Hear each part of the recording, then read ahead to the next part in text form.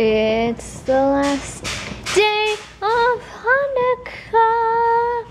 Oh man, it was a beautiful and glorious one this year. Product placement. Ha ha ha. Just joking.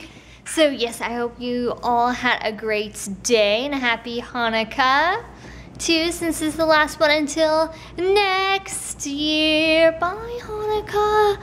But with the end of Hanukkah comes Esther's birthday.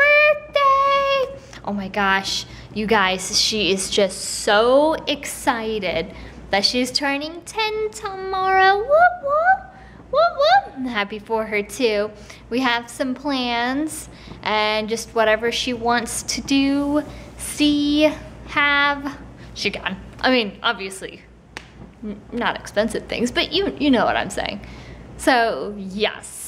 What's you guys' plans for Christmas? Are you guys going to go on vacations at all? Or is anybody finally on Christmas break? Or is that next week or was it last week? How about you guys? I'm just curious.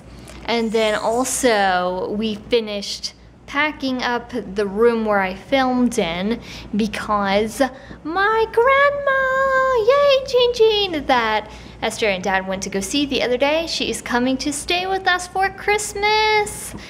I'm very excited about that. It'll be good to see her. And last year she went with, sorry, I'm so sleepy. She went with Uncle last year and stayed with them for a really long time. Now they actually really like it when she comes to visit, and they have grown children, so it works out perfect. So yes, and then she was actually with them for Thanksgiving, but this year she's going to be with us. So yes.